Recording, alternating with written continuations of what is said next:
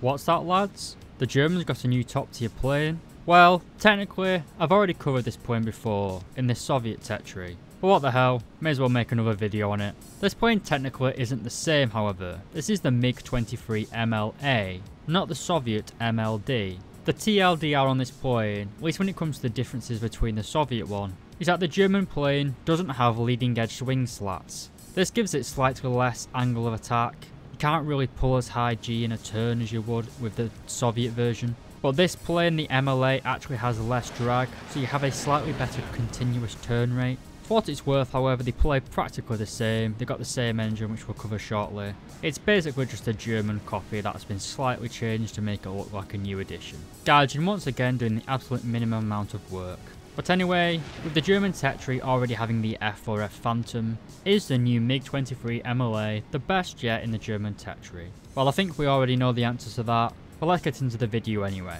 This East German rocket is a rank 7 battle rating 11.3 jet fighter, located obviously in the German tech tree, after the MiG-21 bis. To unlock it, you'll have to grind out 400,000 research points before unlocking the vehicle for 1,080,000 silver lions. To put this plane in your lineup, it's going to cost you 310,000 silver lions, and for the expert in ace qualifications, it's 1,080,000 silver lions and 3,200 golden eagles. In terms of customization, there are currently no skins available for this plane, but its base camouflage is pretty cool. And you know what else is pretty cool? It's got variable wings, bro. This allows you to change the variable wings mid-flight, having the wings further forward at slower speeds to improve agility, and having the wings swept back to high speeds to reduce drag, allowing for a much higher top speed. This isn't a new feature, as it is obviously the same as the MiG-23 MLD, but it does give the Germans their first high-speed, highly agile plane. This means you can play this jet in several ways and still be very effective. However, with all top tier jets currently in War Thunder, it's better to stay at a medium altitude and very fast, firing infrared or semi-active radar homing missiles at unaware enemies. But we'll get to that shortly. Anyway, the MLA is powered by the Tomansky R35-300 engine, the same engine that's found on the MLD in the Soviet tech tree. 10 kg of thrust at military power, which rises to 10,320 kg of thrust when afterburning. This gives the German plane practically the same amount of thrust and acceleration as the Soviet plane, well famed for its high power output. In fact, with clean wings, the MiG-23 MLA has a climb rate of 219.6 meters per second, which is very impressive for such a large aircraft. The plane is also very fast at practically all altitudes. And while this certainly is good for running away and for evading incoming missiles, it can be a problem if you go into a merge. This is because the MiG-23 MLA, like the MLD, struggles to bleed excess speed. This means it's hard to reverse an enemy while playing this jet, as even when air braking and with your wings fully forward, you do have very good energy retention. This is kind of swings and roundabouts, because in a sustained turn rate this is a good thing, but in a reversal it's a very bad thing, because enemies can bleed speed better than you and then get on your 6. So if you go into a merge with an enemy that has a similar energy level to you, it's better to energy fight them compared to a simple turn fight them.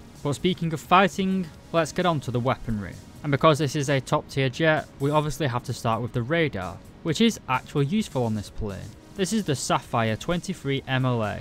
It has both radar and IRST, or infrared search and track, as well as a look down shoot down mode, IFF, BVR and ACM. However, it does not have a pulse Doppler mode. But this isn't the end of the world. Anyway, the stock weapon of the MiG-23 is the 23mm GSH-23L cannon, a common gun for all of the post-war Soviet aircraft. The gun has a high rate of fire, but a very low muzzle velocity, making it rather hard to use at the high speeds at top tier. However, if you do manage to get the rounds to connect, however, the guns are very powerful and will rip an enemy to pieces. So again, kind of like swings and roundabouts. We can also carry these same guns in gun pods under the wings. However, these are very draggy, so I wouldn't recommend carrying them. We then have an assortment of air-to-ground weaponry, but because this vehicle is an interceptor, I can't really recommend air-to-ground combat with this thing. You'll have better options in the Su-22. Anyway, first of all, we have the S-5K rockets. These can penetrate 150mm of armour, then carry a TNT warhead containing 570 grams of TNT.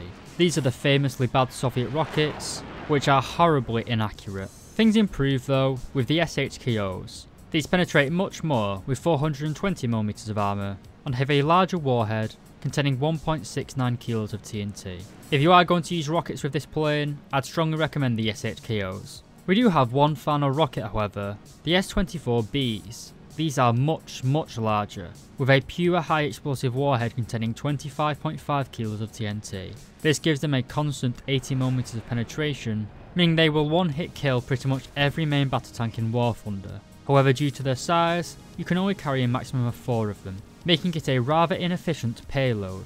We then have a selection of dumb bombs, which you all know what dumb bombs do, you just drop them and they explode. We have 3 different types available, a 100 kilo bomb, a 250 kilo bomb, and a 500 kilo bomb. As usual, the heavier the bomb you carry, the fewer you can carry along with them. But again, seeing that this is a supersonic jet fighter, you don't really want to be getting slow in this thing, as it leaves you incredibly vulnerable to air defense systems. We then have the KH-23 rockets. These are manual command line of sight. Basically you need to use your keyboard to guide them, the WASD keys. They are very effective if you manage to hit an opponent with these things, but it does leave you very vulnerable once again like the rockets. And again, frankly, there are much better ground attack options in the German Tetri, notably the new Su-22, as well as the good old G91. And finally, we come on to the air-to-air missiles. And our stock missiles are the R-13Ms. These are rear aspect and have a maximum overload of 20 Gs. These are pretty decent, but at top tier they're a little bit underwhelming. Things greatly improve with the R-60 IR missiles. These are much more agile, being able to pull 30 Gs. They are also rear aspect locked only missiles, but have a shorter range of 5 km, compared to the 5.5 of the R-13Ms. This is one of the key weaknesses of the R-60 missile. They are quite short range, and they are also very susceptible to flaring, which makes them very easy to counter. So it's worth noting, these are not the R-60M missiles found on the other MiG variants, so you cannot fire them in a head-on approach. This isn't too bad however, and they are still more than usable at top tier. We then come on to the big boys, the R-23 and the R-24s. Both of these missiles have both IR and semi-active radar homing variants. Due to my playstyle, I don't typically use Fox 1 missiles, so we're going to be looking at the IR versions, but the infrared and the semi-active radar homing missiles share the exact same stats. Anyway, our first massive missile is the R-23. Like the R-13Ms, they have a maximum overload of 20 Gs and have a launch range of 27 km. They have a TNT warhead of 20.8 kilos, which makes them a one-hit kill, even against something massive like a Tu-8. Needless to say, more than enough for your common fighter at top tier. We then have the R-24, which was the follow-on model to the R-23. These share the same TNT warhead of 20.8 kilos, but now have a 24G maximum overload, and a launch range of 50 km. As I said, both the R-23 and the R-24 have both IR and semi-active radar homing variants, making them very flexible. As I said, I use the infrared guided versions. I tend to fire them off at the start of the game just to get rid of them, and you can surprisingly get a lot of long range kills with these bad boys. The choice of R-23 and R-24s, along with the R-60 missiles, make the MiG-23 MLA a very lethal combatant in top tier, just like the Soviet MLD version. So as we come to the end of this review, it's very hard to argue that with the combination of great firepower, as well as the good flight characteristics, combining high agility and high top speed depending on the wing settings, as well as the fantastic weapons, it is very hard indeed to argue that someone shouldn't grind out this plane. Like I said, this plane is basically just a copy and paste of the Soviet version, and in the Soviet Tetri, the MLD is probably one of the strongest jets at top tier at the minute, and so is the German MLA. So, should you grind it? Of course, it's probably the strongest jet at top tier at the minute, along with a few others. It's certainly better than the German F4F in my opinion. I had a lot of fun playing this plane. Like I said, it is just a MiG-23 MLD, it's just as strong as the Soviet version. So you've played the MiG-23 MLD and you enjoy it, then come and get the MLA. It's just the same plane pretty much. It plays the same, feels the same, kills the same. It's just in a different Tetri really. I have no issue with it going in the German Tetri. They did use it after all in East Germany. There isn't really any national balance in War Thunder anymore. Every game now is pretty much a mixed battle anyway, so it's not like the old days of War Thunder where team composition did matter. I remember when the T2 first got introduced and it just clubbed every single thing. The Japanese win rate was like 90%. Anyway, those days are long gone. War Thunder realistic battles are now realistic arcade battles pretty much. But anyway, if you did enjoy that video, please do consider leaving a like and subscribing. If you really enjoyed it, then please do consider becoming a channel member, like Daboa LX, Just Someone, Destroyer 1805, Dr. Bob, Tans, William Tessier, and Lola Alfonsi. Thank you very much again, lads, and I'll see you in the next video.